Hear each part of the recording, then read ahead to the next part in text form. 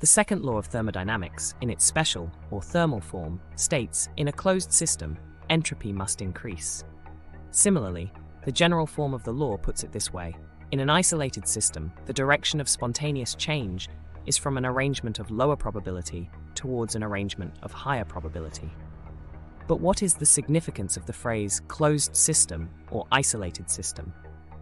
Does this mean that the principle of the law disappears if a system is open?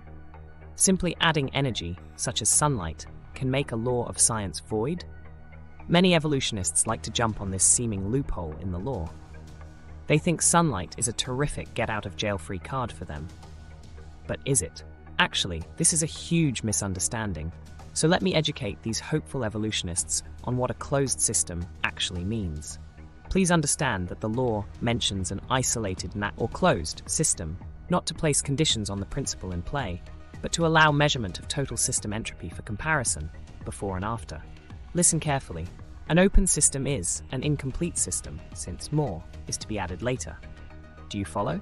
So, an incomplete system is not really a system at all. Any system being evaluated for increases in the total must be defined with specified boundaries, or the total entropy will be unknown. These boundaries being defined are conceptual, not physical. To see how this works, substitute the words defined system for closed system, and it will make more sense to you.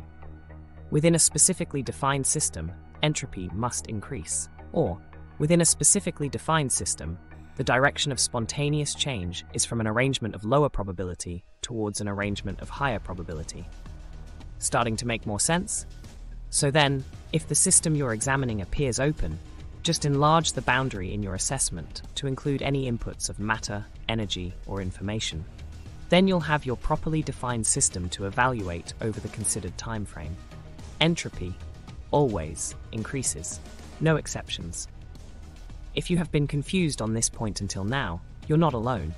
Many smart people have fallen prey to this sleight of hand by not having the will to think it through, and hoping they can just dismiss the law. But you can't do that. The laws of science don't quit. They are quite relentless. It's just that our paradigm bias can sometimes get in the way of our understanding. So step back and rethink this. You'll get it.